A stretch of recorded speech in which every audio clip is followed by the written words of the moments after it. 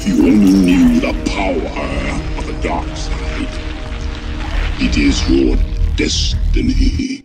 Hello everyone, it is June 8th, 2014, and I'm bringing you a story by Think Progress. And as we know, we had the other billionaire that was from the DuPont family, accused of molestation and receiving no jail time.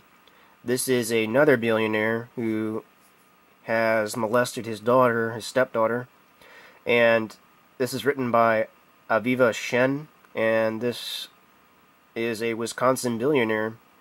His name is Samuel Curtis Johnson III, heir to the S.C. Johnson Cleaning Supplies empire, and he will serve possibly less than 60 days as a sentence in jail and a fine of up to $6,000.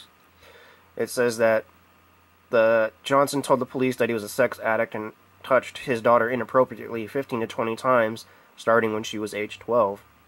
And it says here that the daughter told the mother about the abuse in order to protect her younger sister, and he confessed when the mother confronted him.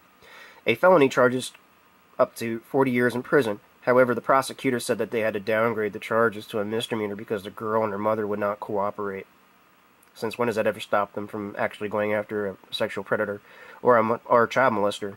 Ever since the child molesters got billions of dollars, I assume. So here we have a prosecutor standing down on his duty, which he should be held to task to that in Wisconsin and voted out of office for no confidence in his ability to prosecute crimes in that district. So I'm going to leave a link at the bottom, and if anyone knows, they are all in cahoots together. Like I said, the child molesters, the rapists, the sexual abusers, they put those people in charge, and they reap the rewards of putting those people in charge on you and your children. So it's good to get them out of office when you can. That's how our political system is run. This is Take the Gate. Please comment, rate, and subscribe.